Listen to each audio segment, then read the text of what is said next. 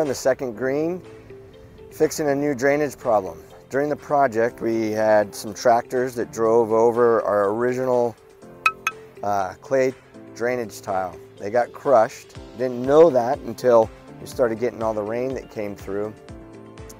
Water backed up, started bubbling up, and we had some big soft areas in here. Thank you to a handful of the members that let us know. We did see it as well, but wanted to let you know that we're fixing this.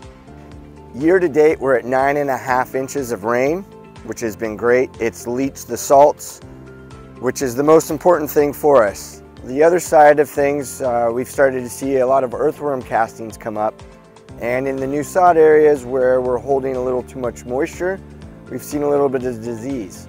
All of it's okay, we're fine, we're gonna grow through it. Another side effect to the rain is that, as you all know, we've had no carts out here the entire month of January. Thank you for your patience and understanding. We make these decisions for the long-term benefit of the golf course. We're on the back tees of 15 and 18. And in the distance here, you can see that they're starting to set up for Hogue.